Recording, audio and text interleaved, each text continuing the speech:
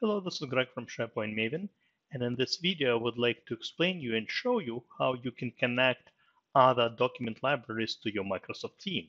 Let me explain to you what I'm talking about. So here I have a team right here with a bunch of channels. Some of them are standard, some of them are private.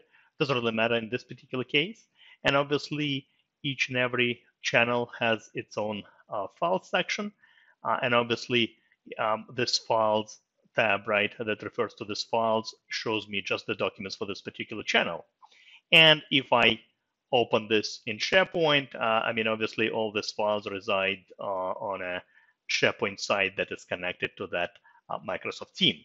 However, let's say I have another site or maybe some other site, some other libraries that are sitting completely outside of this site, all right? Like in my case over here, you see I have a policy, company policies document library, completely resides on a different site, has nothing to do with the team I created. What I would like to do is I would like to bring in this library into my team. All right. So how do we make it happen? There are actually two ways for you to do so. And I'll demonstrate both, and then we'll talk about the differences between the two. So option number one would be to add another tab over here, all right, and essentially, create a link, if you will, to that library from within a given channel within Microsoft Teams. Let's see how that works. So I'll grab the URL of this library right here. Perfect. And then I'm going to navigate. I'm inside of this channel. I click the plus sign to add a tab. In this case, I want to add a document library over here. And it shows you some of the recently accessed document libraries already. You can pick from one on the list if it appears here, or you can use this use SharePoint link option, and you can paste the URL. You can paste the URL of the library or the site, doesn't really matter, because after you press go and next, it actually shows you all the libraries that reside on this particular site anyway. All right, so in my case, I know that my stuff is here in this library.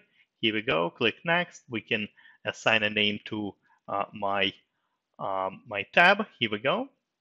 And let's see what happens. All right, here we go. Look at this, it added another tab. All right, so here is my, here is my files tab with whatever documents I have inside of this channel folder to be precise. And this is my other link, and it brings in the library from that other site. All right, if you notice right away, it brought the library. It did not bring in the metadata. You see my library here happens to have some custom metadata I created.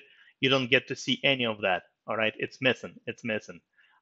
So over here, I can access the documents and all, but it does not show me any metadata.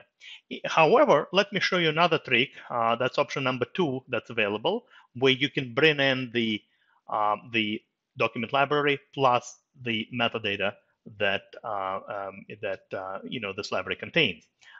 So here's how it works. What you need to do, you need to click on the Files tab, all right, and choose Add Cloud Storage over here. And by the way, you can bring in data from different sources. It doesn't even need to be SharePoint. You can bring it in from Dropbox and Google Drive and other sources. In our case, we're just bringing it in from SharePoint. Here we go. And very similar screen, right? We can supply the URL over here. Perfect. And again, click go, next, this library, next, and we just click add folder. All right, look at this. What it did, it added, here are my documents I already had, and then it added this little folder. This is actually kind of a link, if you will, to that other document library. But let me click on it, and look at this. Look at this. It brought the entire library from that site, but not only that, it also brought in the metadata as well. All right. So what I can do here, this is, by the way, my preferred option, right? What I can, my preferred option. What I can do here is pretty much, change the style, just like in SharePoint, pretty much. If I had additional views over here, I could do that. I could also, filter by certain selection. I mean, essentially, all of the things I can do in SharePoint. All right.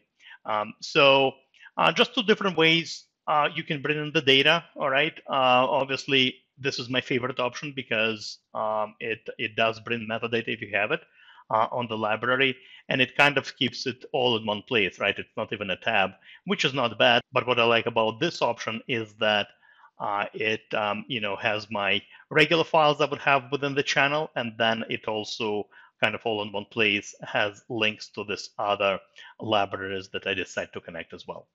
So that's all I wanted to show you in this particular video. Hopefully you learned a new trick. As always, happy to see you on my blog, sharepointmaven.com, as well as my YouTube channel. Thank you very much. Have a great rest of the day. Goodbye.